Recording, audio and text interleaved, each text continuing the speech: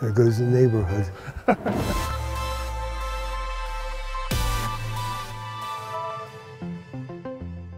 If you drive a few miles down a dirt road behind the Mount Crested Butte ski resort in Colorado, you'll find an old ghost town called Gothic.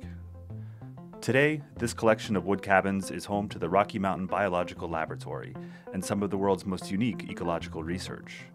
Gizmodo recently visited the lab and talked to scientists. Some of them are leading studies that have been going on for several decades. I'm Dan Blumstein. I'm a behavioral ecologist, and I study marmots and run the long-term marmot project at the Rocky Mountain Biological Laboratory. Yellow-bellied marmots are somewhat unique.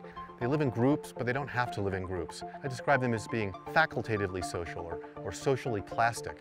That gives us an opportunity in one species to say, well, what are the benefits and costs of living with others? So by listening to my inner marmot, by understanding what's going on with marmots, maybe we're getting some insights that are providing questions we can ask even about human health.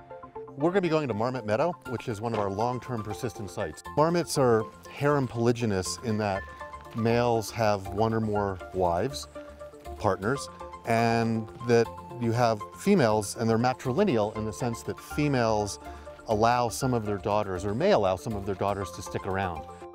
This is our picnic colony, consistently occupied for at least 57 years.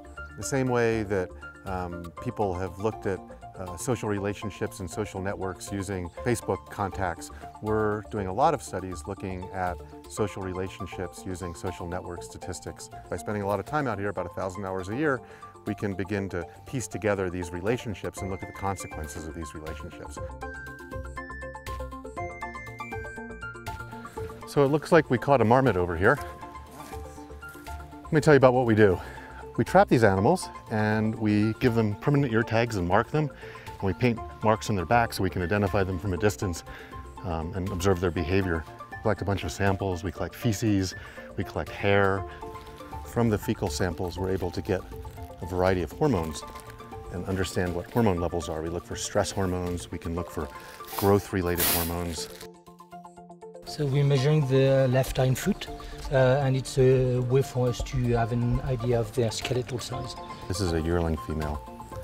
Okay, we're gonna weigh it.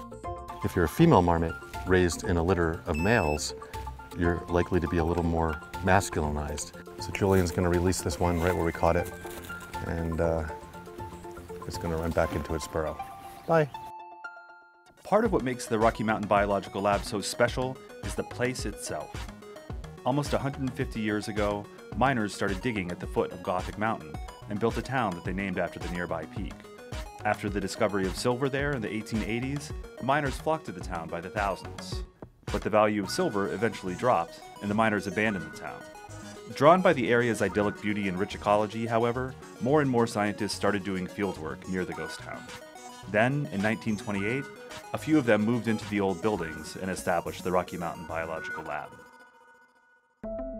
David Inouye is another scientist who's been working at the Rocky Mountain Biological Lab for decades.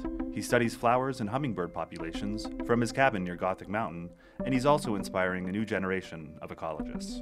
This has been a great place for my research career, and it's also a very family-friendly place. One of my sons is now a professional ecologist at Florida State University. Met his wife out here, so now we've got another generation of ecologists out here at the biological lab.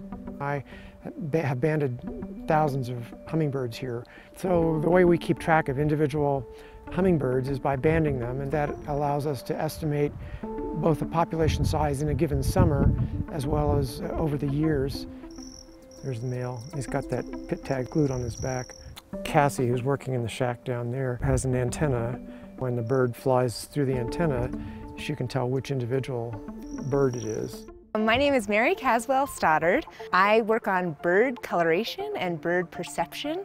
And birds are especially interesting in this respect because they have ultraviolet vision. They have a fourth color cone compared to our 3 human color cones that allow them to see a whole extra dimension of color perception. And so to track individual hummingbirds, we use something called a pit tag. So this little pit tag is a backpack, and a hummingbird wearing such a backpack can come to our experiment or to a feeder, and when the pit tag goes through one of our special antennas, the antenna will read and record a unique number associated with this tag.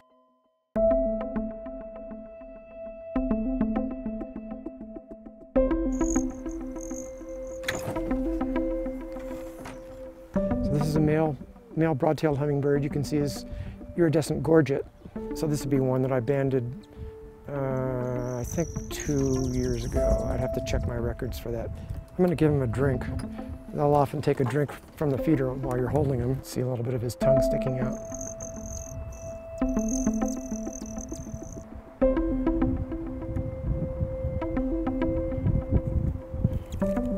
This one's a bit of a squirmer, so he's probably going to take off right away. There he goes. It seems like you can't talk to anyone at the lab without hearing the name Billy Barr. Billy moved to the Gothic area in 1972, and while living alone in a shack, started collecting environmental data out of boredom. Billy has been living off the grid ever since. Well, I got to this area in 1972. In 1979, I bought some land in the town site of Gothic. I just started recording things I saw, which was daily low, daily high, new snow, water content of the new snow, and snow depth. And I just kept it going, and for no reason at all. It wasn't like I was necessarily trying to find anything out other than my own curiosity of how does this winter compare to the last 15 years or the last 20 years or whatever. Then around 1990, a researcher at the lab found out I had this, and he started using it in conjunction with his plant phenology. That's David Inouye. Sort of a motley crew of solar panels down here. What is all this hooked up to? Is this just to power your home? Yeah, the reason it's motley looking is I didn't start until 1980. The first 8 years I had a kerosene lamp and battery-powered radio, and that was it. And so what's changed a lot for me in terms of entertainment is I watch movies every night, and then the internet. I mean, I'm on it all the time. Otherwise, it's pretty much the same. There's a lot of snow. It's hard to deal with a lot, and winters are long and go on forever. Something extraordinary is happening at the Rocky Mountain Biological Lab. And what's even more extraordinary is the fact that it's been happening for so long. Researchers are doing long-term studies unlike anything the world has ever seen, and providing us with a truly unique glimpse at how our planet is so quickly changing.